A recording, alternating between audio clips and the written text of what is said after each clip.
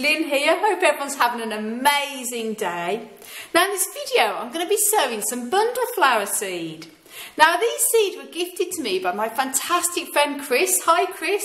And I've never grown bundleflower before, so this is going to be a bit of a fun experiment for me. And as you know, it makes a bit of a change from my cacti and succulent videos anyway. So let's get going, shall we guys? Now what I've done, I've got 2 pots here. And the reason I've got 2 pots is because I often say when I'm sowing my normal cacti and succulent type of videos, my seeds there, that it's a good idea to have 2 pots. The reason being, if the one pot, God forbid, has fungus or mould in it, then you've got the second pot going, which is always just a little bit good idea to have 2. Plus I've got quite a few seeds as well.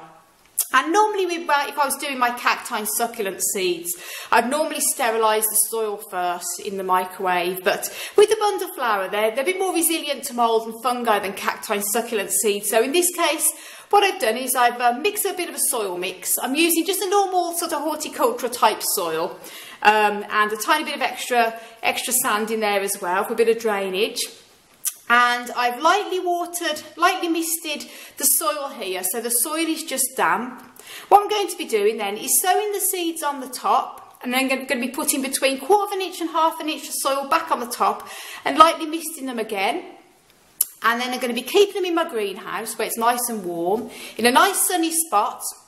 And once they've germinated, obviously, when they get big enough, I'm going to be potting them on. And then because I'm here in Ireland and the winters are sort of very damp and cold, I'm obviously, you know, beginning of, the very late fall, autumn, I'll be bringing these pots into the conservatory, into the house and overwintering them then there. So hopefully it's going to germinate for me and I'll fill you in. So let's get going. Now the little seeds here, I'll just show you, they're quite amazing. And it's lovely because Chris actually collected these himself from Illinois Bundleflower, so it's going to be very exciting sowing these. And it's always extra special when you get friends online that gift you wonderful seeds from all different parts of the world. And then obviously when you're sowing them on, just sprinkle them on. It's always good to put them at least a few centimetres apart, because if you sort of throw them all in one place, obviously they're going to, when they germinate, they're all going to be growing into each other. And the bundleflower, it looks a little bit like the mimosa plant. As you know, the mimosa is the one that sort of touch, and it's the sensitive plant as it's known as. And this is wonderful here. So you sprinkle them all on, so they're all apart, like so. And it makes a change from cacti and succulents anyway. And a few more. I've got the other seeds kept. Put them onto the hand. Like so. And then we're putting on a sprinkling soil back on the top of it. So they say between 1/4 inch and 1/2 inch. Just enough to lightly cover the seed, but not covering it too much where it's completely shut off from any light at all.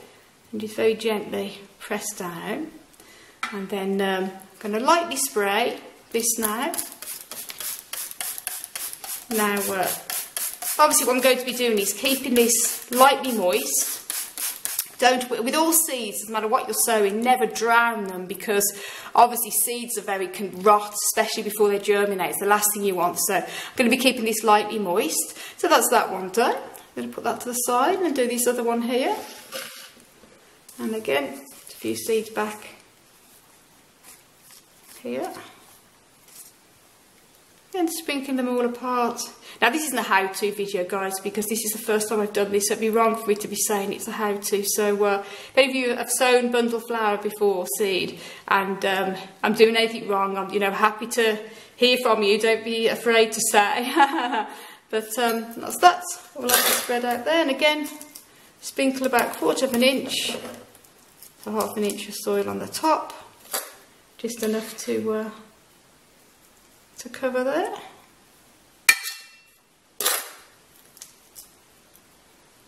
It's just about right. That's great. And Again, this I lightly spray. It's a good idea to use the sprayer rather than the watering can, because obviously in the past I've sown seeds and then I've used the watering can, it's just gone straight out again. The seeds come straight up to the top. And there you go, that's them both done. And what I'll do is I'll let you know what happens, whether they germinate or not. Even if they don't, I'll fill you in a few weeks' time. And apparently I've heard that Bundleflower can take anything from a week to a month to 6 weeks to 2 months to germinate. So as soon as they do, I'll let you know. And then after 2 months, nothing happens, I'll let you know either way.